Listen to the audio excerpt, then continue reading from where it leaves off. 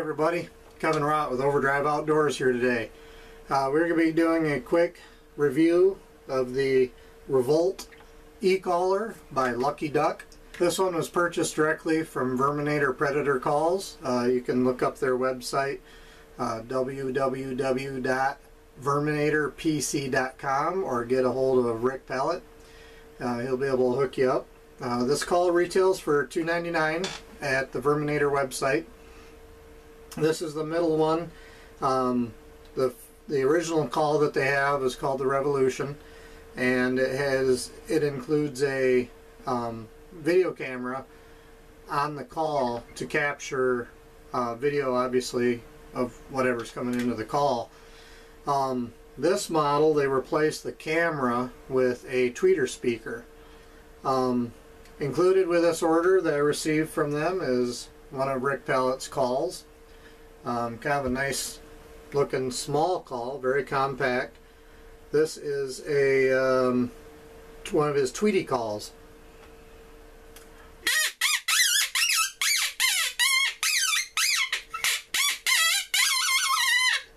So ought to be a nice addition to the call collection.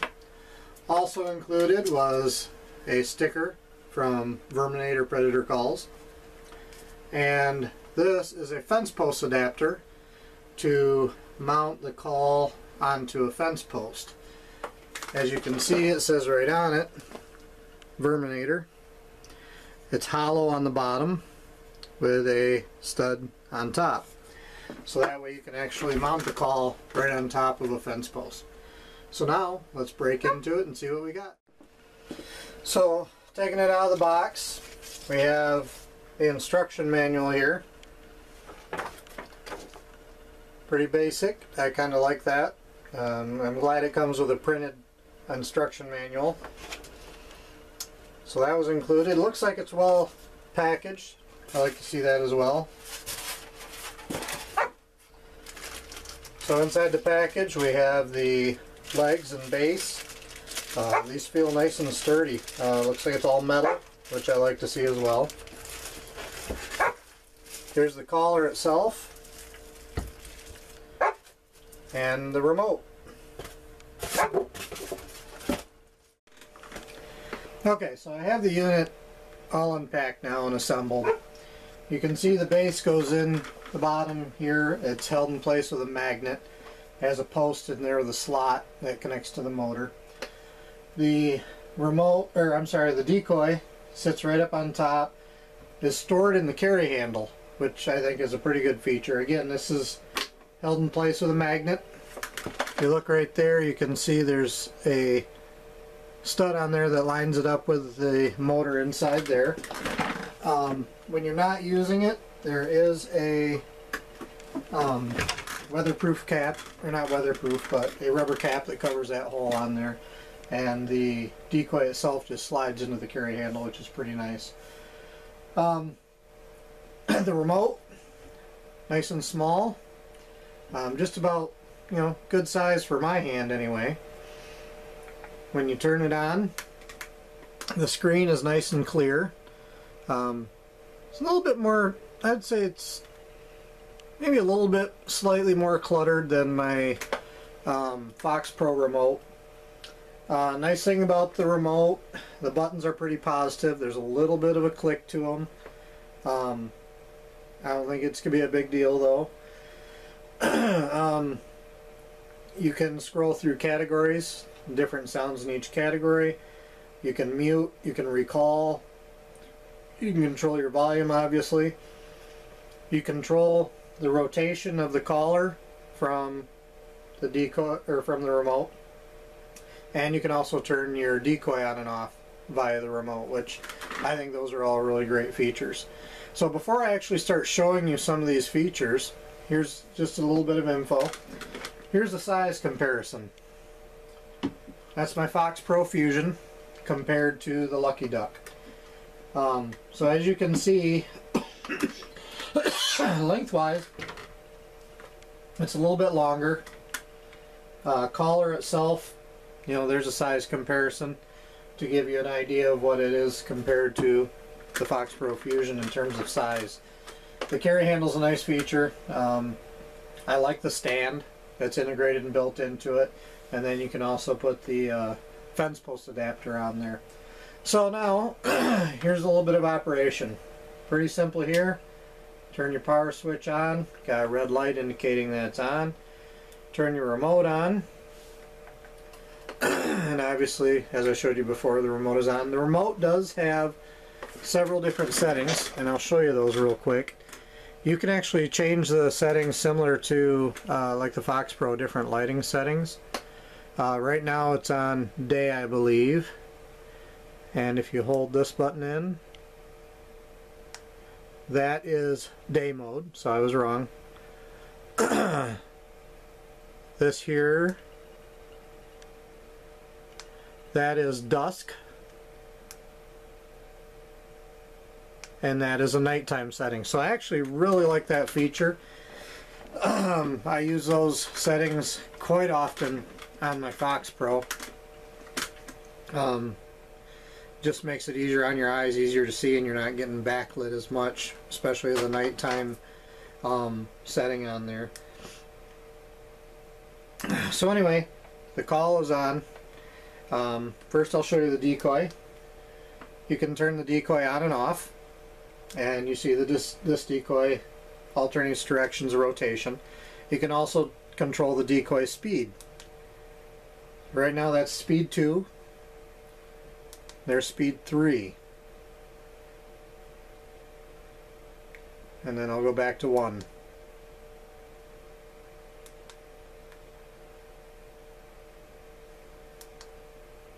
There's speed 1. So I like the decoy feature. I think that'll be nice. I like being able to control it from the remote. The next feature that I have for this, or they have for this I should say, is something that I actually was really intrigued about. I think it's a good feature, and that is actually having the call rotate. So here's the rotation. This is just going to be a counterclockwise rotation. There's very little sound when it rotates. I mean, there is some, but it's very light or very quiet. I don't think it's going to be, you know, a big deal. You can start and stop that rotation with the remote. Now here's what they call the scan feature. This is auto scan, where it'll go back and forth.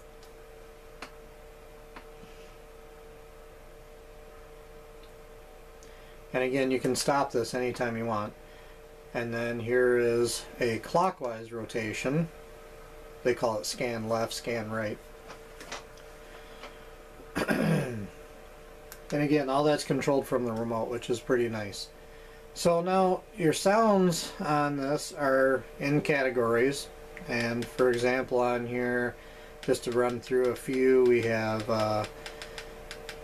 rodent, bird. Let me go back to the categories here. Cottontail, jackrabbit, baby cottontail jack, pup fights and distress, rodent, bird, long howl, interrogation howls, challenge howls, pup howls and whines, coyote fights, breed fights, nestra sounds, serenades, raccoon sounds, cat, other sounds, crow and snow geese, Rick's favorites, cottontail, jackrabbit, and baby cottontail jack, and then it cycles through the folders again. So one thing I will say about this call, it is loud. You have you can actually control the gain, through the remote, which controls how much power goes to the amplifier. So you can actually send less power to the amplifier and keep your sounds, you know, a little bit quieter if you want. But even on, you know, with the gain lower, it's still plenty loud. So I'll show you a couple of the sounds. Let's just do a rodent sound. This one here is let's do stinky rat for you. I'm going to rotate the collar around so it faces us.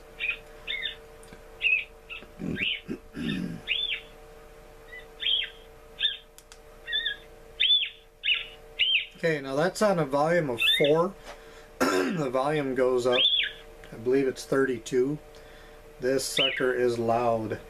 The tweeter gives it really nice high-end tones for these high-pitched sounds. I really like that. I like the volume on it.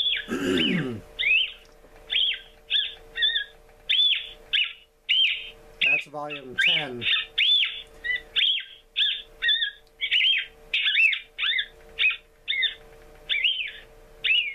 So you can have that volume going and have the call rotating, so it spreads that direction, spreads the direction of that sound around all over. I'm really anxious to play around with that feature of it. There's been a lot of good reports on the sound library that Rick has provided on this caller, so I'm really anxious to see, you know, play these in the field, see what kind of responses we get, see the activity we get. I know Chris Yazzie, used to be Yazzie Extreme, he's been using it, been pretty impressed with it. Rusty Gamble's recently been trying one. He's been having really good luck with it as well, so now that I have one, I'm pretty anxious to get it out in the field as well. The stand folds up. Those legs fold together.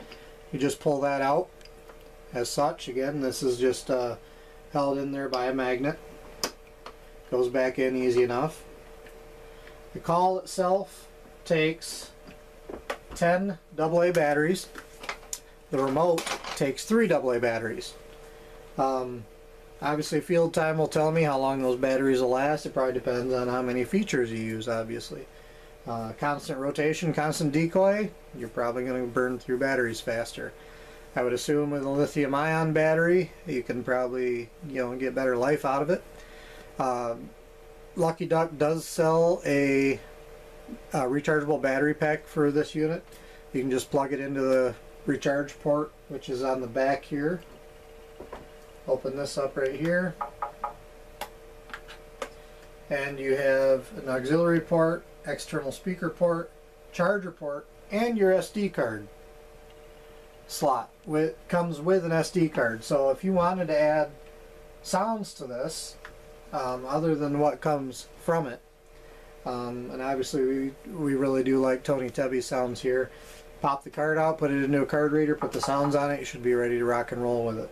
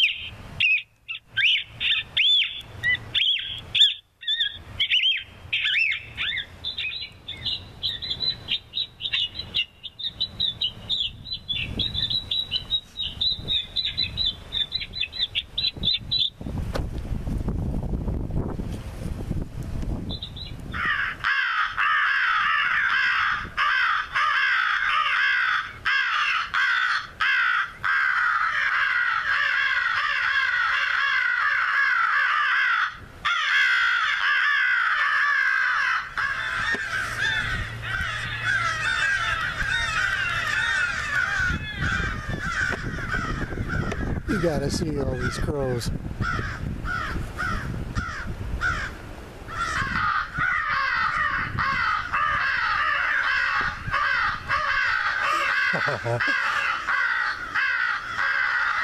This is more crows than I've seen around my place in a while.